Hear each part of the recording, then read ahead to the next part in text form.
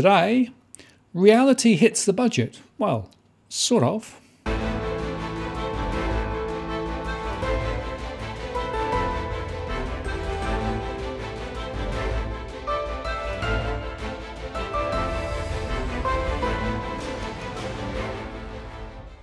Hello again, it's Martin North from Digital Finance Analytics. Welcome to the latest post covering finance and property news with a distinctively Australian flavour. The mid-year economic and fiscal outlook, or MYEFO, has been released, and as expected, the government is still forecasting a surplus this year, though down from $7.1 billion to $5 billion.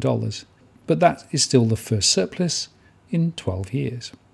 The surplus for 2021 is now $6.1 billion instead of $11 billion as previously estimated. And tax receipts are down $32.6 billion over 4 years. Wage growth forecasts were reduced, but are still too optimistic in my view at 2.5% for the next 2 years, not least because of the structural changes that we've been seeing in employment, including part-time and gig economy jobs. And the unemployment rate was expected to be higher than hoped at 5.25%, rather than 5% for this financial year and next. The Treasury still is sticking with a 5% employment threshold, below which inflation is expected to rise, while the RBA has this at 4.5%.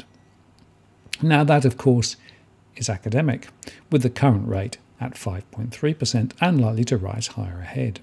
The forecast for economic growth has reduced from 2.75% to 2.25%, and the downgrade to growth was blamed on weak momentum in the global economy, as well as domestic challenges such as the effects of the drought and bushfires. The drought in Australia had already taken a 0.25 percentage point off GDP and reduced farm output by a significant amount over the last 2 years. And growth is then expected to strengthen to 2.75% in 2021. And they shrunk the expected surpluses over the next 4 years due to a downgrade of tax receipts, with total receipts revised down by $3 billion in 2019-20 and by $32.6 billion over the 4 years to 22-23, and GST to the states is nearly down $2 billion in the next year due to weaker activity. Australia's interest bill on its debt will fall, they say, from $19 billion last year to $14.5 billion, thanks to low interest rates. And over the next 4 years, the lower rates will amount to a saving of $13.5 billion. Meanwhile, the mid-year update included a $623.9 million aged care package, but there were no other major spending measures to lift economic growth. And this will keep the pressure on the Reserve Bank of Australia to reduce the cash rate even further next year. So in essence, the Treasury is leaving the action to the Reserve Bank, and further confirmation we're likely to get more cuts to rates next year. But they're also counting on stronger house prices, leading to a positive wealth effect. This is what they said. After a recent period of significant falls in housing prices from mid to late 2017 to mid-2019, the established housing market has stabilised. In July 2019, combined capital city housing prices rose for the first time in almost 2 years, and this has continued in recent months. Although increases have been largely in Sydney and Melbourne, increases have now spread to all cities except Darwin. Overall, combined capital city housing prices are now almost 6% higher than their recent trough in June, though they are still around 5% lower than their peak in September 2017. This increase in housing prices is expected to support the outlook for household consumption, particularly as corresponding increases in housing turnover should see a pickup in spending on household goods such as furnishings. And more broadly, continued rise in housing prices should provide a boost to confidence and household wealth, as well as increasing borrowing capacity given changes in collateral. Ownership transfer costs, the various fees incurred when fixed assets such as dwellings are sold, including legal and real estate agents' fees, stamp duty and other government charges, were negatively affected by low rates of housing market turnover in 2018-19 and detracted from real GDP growth. Ownership transfer costs rose by 4.5% in the September quarter 2019, and a further increase supported by stronger housing turnover and prices should, they say, contribute to economic growth over the forecast period. And they said that movings in housing prices impact dwelling investment activity through changes to expected returns to residential construction. However, recent price gains will affect new dwelling investment with a delay. This is because planning and approval processes take time to work their way through into new construction. On average, depending on the type of dwelling, it can take somewhere between 2 and 5 months for new dwellings to commence following approval, and a further 6 to 20 months for activity to be completed. High-density dwellings have the longest approval and construction times, and houses the shortest on average. New dwelling approvals have trended down since late 2017, with the total number of building approvals over the year to October 2019 down by more than 20% from the preceding 12 months and below the 10-year average. The falls in building approvals have been particularly stark in medium to high density dwellings, which also have the longest lag between approval and completion. This means that further moderation in dwelling investments is likely over the forecast period. This weakness should be partially offset by a solid pipeline of housing construction work yet to be done. And the other area of sensitivity is the iron ore price and commodity prices in general. Again, they discuss this in some detail. They say iron ore spot prices increased sharply in the first half of 2019, mainly due to supply issues in Australia and Brazil and stronger than expected demand from China. Iron ore prices peaked in July at almost $120 US per tonne. Prices have since fallen but remain above the price assumed in the 2019 pre-election Economic and Fiscal Outlook, or PEFO as it's called.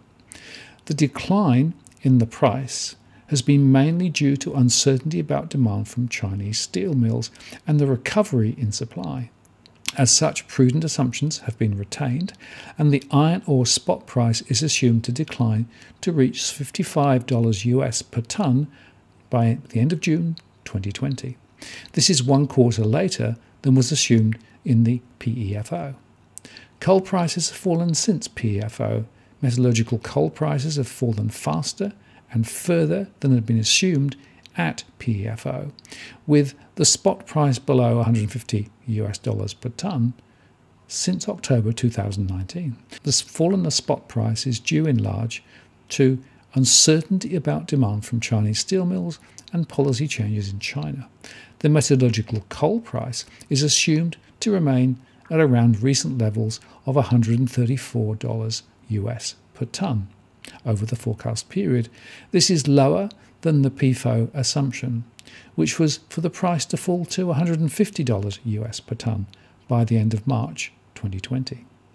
After reaching a peak of just over $125 US per tonne in mid-2018, thermal coal prices have trended lower, mainly due to increases in seaborne supply and softer global demand. The thermal coal price is assumed to remain around recent levels of $64 US a tonne over the forecast period, below the PEFO assumption of $91 US a tonne.